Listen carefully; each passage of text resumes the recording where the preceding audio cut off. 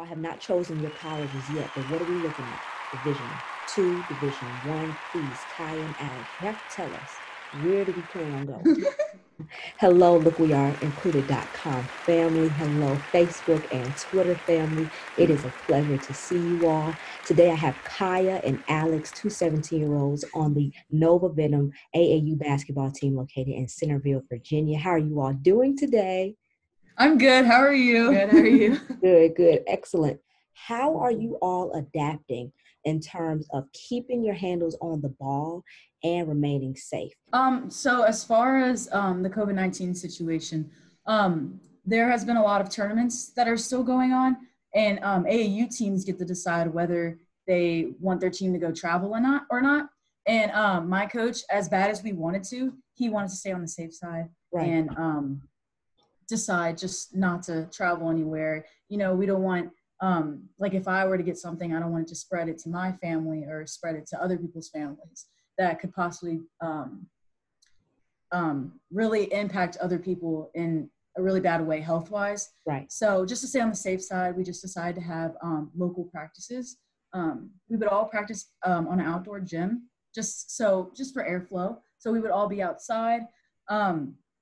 At first, when we first met up, we hadn't been quarantined together, so we made sure all of our practices were 6 feet apart. We all brought our own balls, and between every drill, we had hand sanitizer. So coach would give us hand sanitizer. We would sanitize the balls. We didn't really pass to each other as much. We just kind of kept our own ball. We would work on ball handling drills. We'd do some shooting drills, and we'd get our own rebound.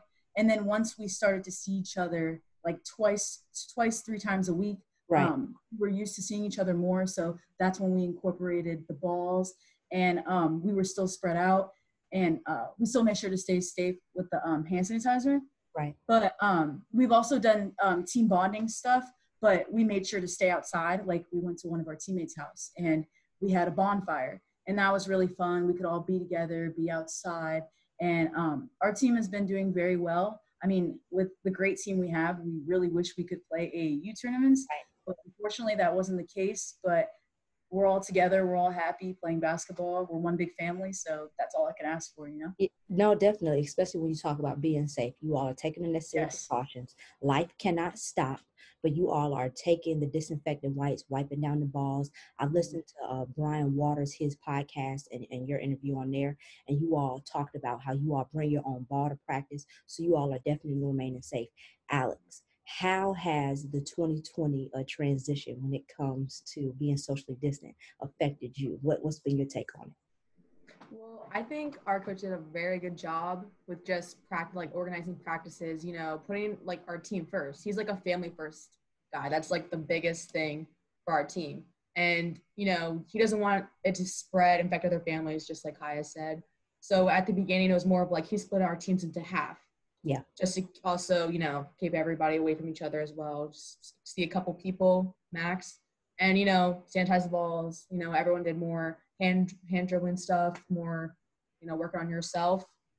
And then we eventually progressed to more practices a week. And then, you know, finally everybody could like hang out together and practice together. And that's when it started, you know, be a lot more fun, finally be able to see people. Yeah. And then when we did the bonfire, that was just like the perfect thing just to set up our chemistry again, because it was so long for us to, you know, like each other. And, you know, it's hard to connect with people when you haven't seen them in a while, especially during COVID. Mm-hmm. So I think it was just a good thing for all of us, you know, get a better connection and then build up our team chemistry. And yeah, it was tough, but we finally got back into it and got back into that rhythm. Definitely admirable. We talk about taking care of yourself and also taking care of others, being responsible for others. And I think that you all are definitely doing that. And I see on your t-shirts, Venom mentality. Yes. You must tell us, and you have to tell the viewers, what does that mean? Okay, so for Venom mentality, obviously inspired by Kobe Bryant. He was a very great player, one of the greatest players of all time. And the thing about Kobe Bryant is that he didn't only care about the NBA, he cared a lot about female sports. WNBA, not just WNBA, but female soccer, female softball, anything that's female related. He just cared so much, and he paid so much attention to us. And it means a lot from that. And basically, this is for him. this is our way of saying like, this is for you. Everybody has learned a lot about Kobe. I think the big thing that everybody takes away about Kobe is his mindset. Right. It's like no other. He loves to win and works very hard. And that's where we're all inspired by this quote to Venom mentality, just to have the same exact mindset as Kobe Bryant did. Well, for my thing, the big thing about him was his love for the game. It was just different. Mm-hmm. Like, I don't think I've seen anybody else like that. There's nobody else that can compare to him.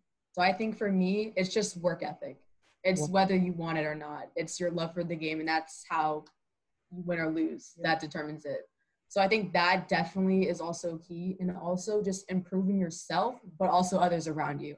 Right. If you're not playing 100%, you're not helping yourself or your teammates. Mm-hmm. Right. So just, it's work ethic, building yourself up, and then also just like supporting, being kind to your teammates, offering that support, because everybody's going to need it.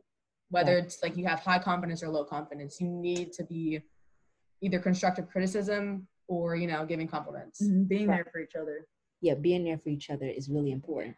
And when we talk about also being there for each other, we also had a lot of social justice during 2020 in the midst of social distancing. So how did your team respond to the social justice that was going on in the country? I feel like it's just very important to not only realize what's going on around you, but also be educated on the topic. Right. So for all these protests, like for social injustice, equality, Black Lives Matter, I think it's just the takeaway is just being equal. I mean, the thing was also relating back to Kobe was that he was very supportive of female athletes and female sports, which is not recognized enough. And, I think although they are a little bit different, that each is just like your skills. All skills are different, but it takes the same amount of time, same amount of effort, same amount of work that you put in, the same exact love for the game.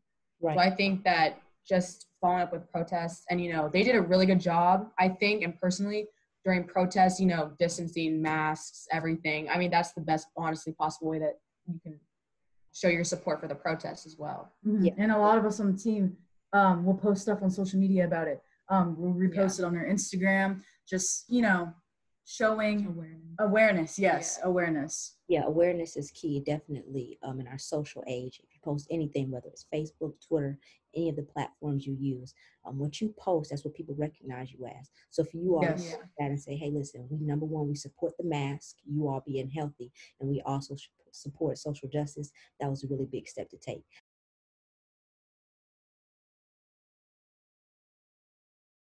So I usually I've grown up only just in the post. So as I was with Coach Squirewell, he taught me to become a guard too, because I knew when I would get older, I definitely would not get taller. I'd be the same height, 5'7". That's not a post player.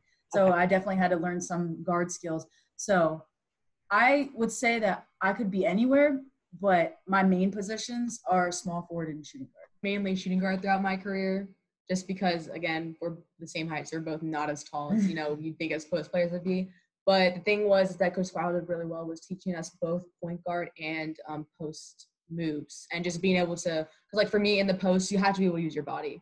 If anything, that's your strong point. That's your key point that you're going to need against over 6 feet tall post guards or post players.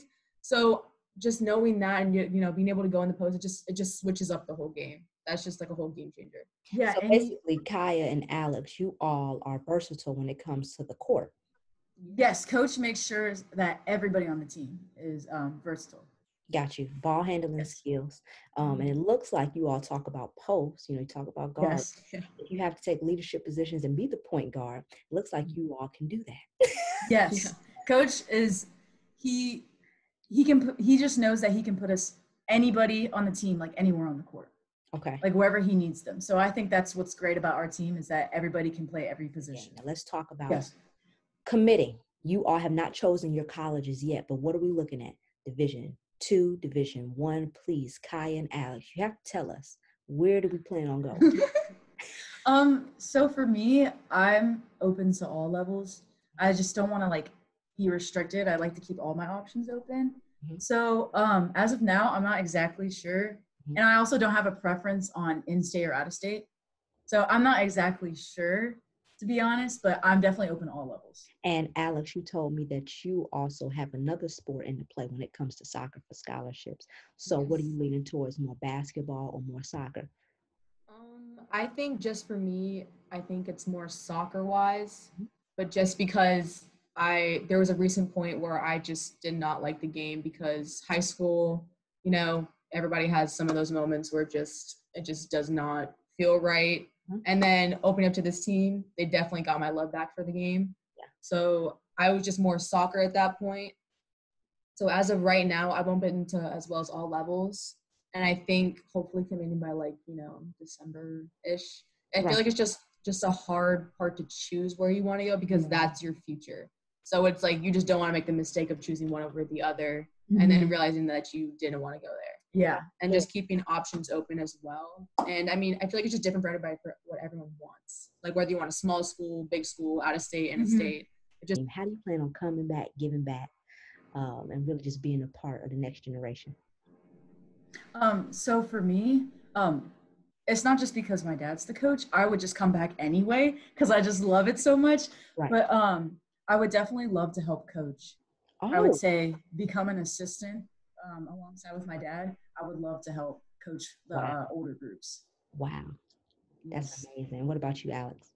I would definitely come back just because, with growing up and getting, you're learning more, you're developing more. I feel like it's just a good thing to come back and just, place your inputs and give them advice, especially to younger kids when they're going to be going through the same thing. I think it's really good to have like an older mentor that's already been through it, right, to give you advice and everything. And it's just family. So like he's like this is my family. So I would always come back whenever needed or just surprising. Kaya and Alex, thank you very much for just allowing lookweareinclude.com to speak with you. Please tell us your social media handles and how people can follow you. So basically my Instagram is just Kaya Squirewell. Same as Twitter, same as Snapchat. All my social medias are just Kaya Squirewell. My social media, my Instagram is Lexi Agee. And then, my Snap and stuff is on there. But if you want it, it's just Alexandra_Agee. Yeah, and you can find Nova Venom on Instagram, Nova Venom 703. You can go on Twitter, it's Nova Venom, and everything else is just